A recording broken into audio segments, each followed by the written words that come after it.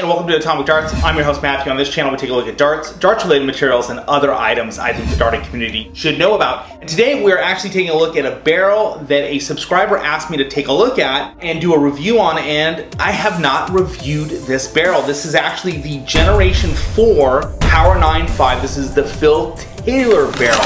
Interesting thing about this barrel, but before we do, why don't you go ahead and subscribe and hit the bell down below and you'll know whenever I post a new video. So the interesting thing about this barrel, before we open the box and dive into it, is that this is the barrel that Phil used his last year of playing the PDC professionally. This is the barrel that he was using. Now, of course, there's been two generations that have come out since then. One that was more based on what he was doing in soft tip and playing over in Asia for a little bit, but this is the barrel that Phil used his last year on tour on the PDC. All right, let's open this box and take a look at it. All right, so here we have the box. Again, this is the Phil Taylor Power 9.5 Generation 4. This is the generation of the barrel that he used in his last year on the PDC, so his farewell tour year. This is the barrel that he used. Now, Phil does play with a 26-gram barrel. I happen to have the 24 here. I've been messing around with that 24-gram weight, and I just thought it'd be fun to throw these. It is a 95% tungsten barrel, and so that's the front of the box. And then, of course, on these, Target does this flap, give you a little bit more of a look. And of course you got Phil there, 16-time World Darts Champion. This barrel, he almost became the 17th time World Champion. That was his last tournament against Rob Cross Voltage. You should check that match out. It's actually an incredible match. Here's the back, tells you a little bit about the dart. All right, let's go ahead and open this up, get a close-up look at it. This little pull tab there, it just kind of comes out. And they send along a little flyer right here. It just tells you about some cool stuff that they've got going on. And then it's got their little guarantee of match weightedness right there. So something you want to hold on to. All right, let's go ahead and pull these out here. And I'm gonna show you them up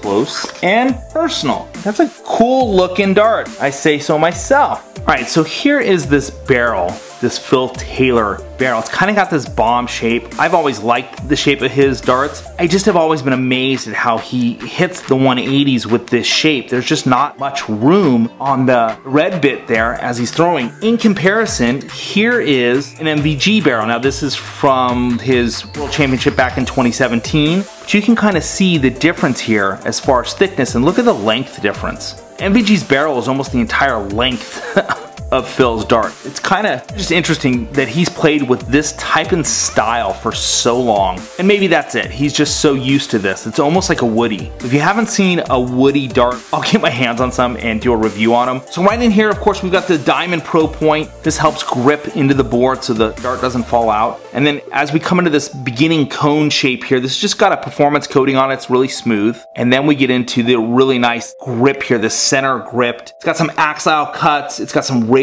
synergy grooves in here. These cuts is kind of like a shark fin style grip. Bunch of rings in here, and then these cuts that go upward. Really nice. And then this Target logo on the barrel. And this has got a, it's not really sandpaper, it's just a microfine matte textured grip. A little bit of extra grip there. Then we come into the titanium shaft. So these do come with a titanium shaft, and then the Ghost Flights, which I don't know how anybody throws with those. I'm gonna take them to the board here in just a minute and throw with them, and we'll see how that goes. Let's go ahead and take a look at this at the board. All right, so we're gonna give these little guys a throw here. I'm gonna go ahead and use the Ghost Flights. This is the setup that Phil would use, and I'm gonna switch out to my flights, and I think you'll see why I'm doing that. Let's go ahead and throw these. First I wanna say, it's hot in my garage today, man. It's hot. Yeah, it's hot. Also, if you hear any background noise, it could be my daughter. Of course, we're all stuck at home these days, and so that's part of the deal. All right, let's throw these things. They just kick left for me. Anything with such a small flight, that's just kind of happens for me. Oh. I don't dislike the grip. All right, let's change, put my flights and shafts on. All right, so I've gone ahead and put my flights and shafts on there, and I do play a shorter shaft, so that's very similar. It's just a bigger flight, and we'll see how these hold up. That flight, just that little bit of drag and lift you get from that bigger flight makes a huge difference. Wow, these are kind of fun now. Kind of like this little, kind of like a little bumblebee type barrel. I'll be done in a minute. We can play some darts. So hey everybody, my son Dylan, you want to come say hi to everybody? You love to do that. It's kind of like, it's becoming like a tradition now. Come here. want you to jump up here, say hi to everybody.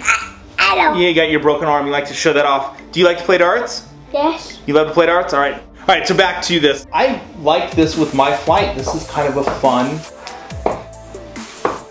Not a good throw. 26. Hey. I'm still very curious as to how, I mean, if you've ever watched Phil play, he literally uses the barrels to bounce off them. He throws at the barrel. That's kind of where I came up with this practice idea that I have about chasing the flight. And that's kind of what Phil does with these fatter barrels. It's pretty cool to watch him play. And he literally will aim for the barrel and bounce it in there. I like this grip, it's not too heavy. This little back area definitely has a little bit of grip. I'm sure that would wear down quickly over time, but I like this push point right in here, you know, for my grip. I like that, and it's not overly grippy. I would give this definitely a 2, maybe a little bit less than that. I can kind of feel it on my thumb when I throw it. Let's do one more throw, and I'll give you kind of a final wrap up here. Bullseyes. Bullseye. Miss. 25, I'll take it. All right, so there you have the Phil Taylor Generation 5 barrel by Target Darts. It's really a cool looking barrel, a lot of fun to throw and play with. I understand why Phil likes this design. It is small, it's a very short barrel. It's kind of like the Bumblebee style. It's kind of like a Woody, which there's a picture of now on the screen.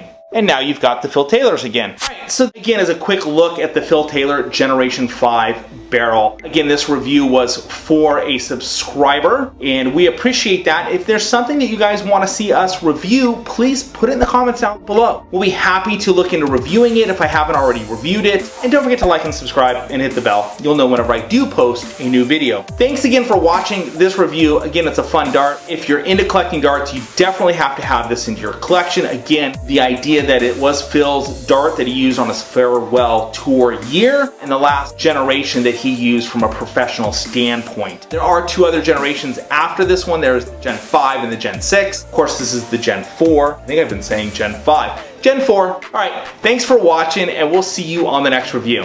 Thanks again.